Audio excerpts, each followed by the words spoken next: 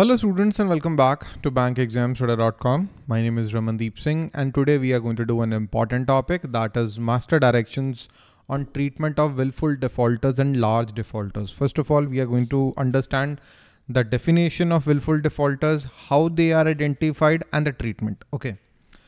So this is an RBI guideline published on 30th of July 2024. My name is Ramandeep Singh and let's start the session. Before starting, let me tell you, IBPS RRB Scale 2 Scale 3 2024 course is available on bankexamstudy.com, in which we are providing video classes, notes, quizzes and the test series. We are covering the entire syllabus, right? Link to join the course is available in the description. Please check the description. Okay. So who is a willful defaulter, right? So a willful defaulter is a person who has a capacity to repay his debts, but he's not doing it, right? So a borrower who defaults despite having capacity to repay. So here is the point. Despite having capacity to repay, the borrower is diverting or siphoning off the funds. So the borrower, let's say a borrower took a loan of 10 crore rupees. So instead of repaying his loan on time, what he's doing is he bought gold from that money and now he's not repaying. He's NPA now. So he's a willful defaulter, right? So willful defaulter includes borrowers and guarantors with default of 20 lakh rupees and above. So there are two conditions. First of which is the default must be of 25 lakh rupees or more. Secondly, the borrower is not repaying his loan, although he has the capacity to repay his loan. He has assets to repay his loans, but he's not doing it. Okay. So identification mechanism, how willful defaulters are identified. There is an identification committee who will review the borrower's track record, right, to ensure the default is intentional. And then a 21 days notice would be sent to the borrower so that the borrower would get an opportunity to reply, right? So the review committee, once they get the reply from the borrower, in case they do not get the reply, they are going to make their decision. They take the final decision whether to identify a particular borrower as willful defaulter or not. Okay.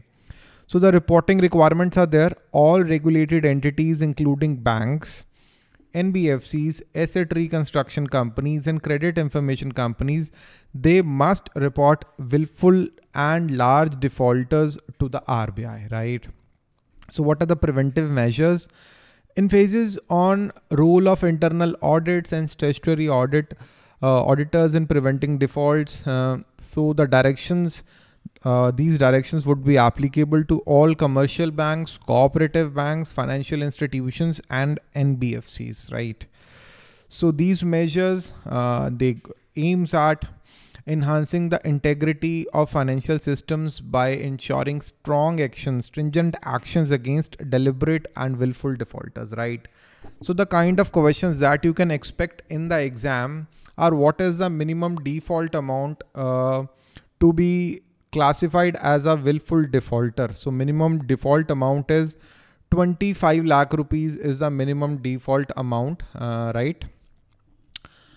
Which committee is responsible for reviewing the borrower's track record to ensure default was intentional?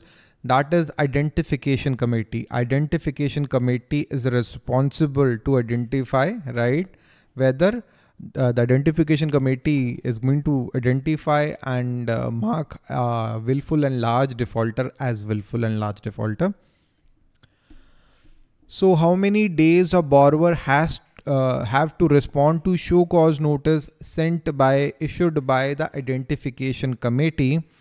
So the borrower has 21 days to issue to reply to the notice, otherwise he would be labeled or he would be marked as large and willful defaulter.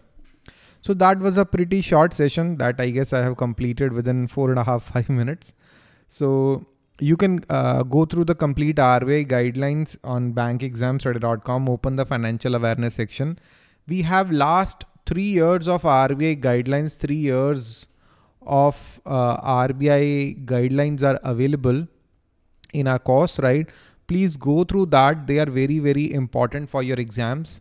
So in the course, you'll be getting video classes, all the notes, quizzes, and the test series, and weekly quizzes are also there. And then we are providing interview preparation classes, right? So the link to join the course is available in the description. Join us. This is our WhatsApp number where you can ask your doubts and we are going to answer your doubts, right? So list of our successful students, all these students that took our courses in the past and they cracked their respective exams, and I'm really, really happy for them. You can be one of them in the future, and you will be one of them in the future. If there is any doubt in your mind, please ask your doubts and we are going to answer all your doubts. And that's all for today, students. Thank you and have a very nice day. Bye-bye.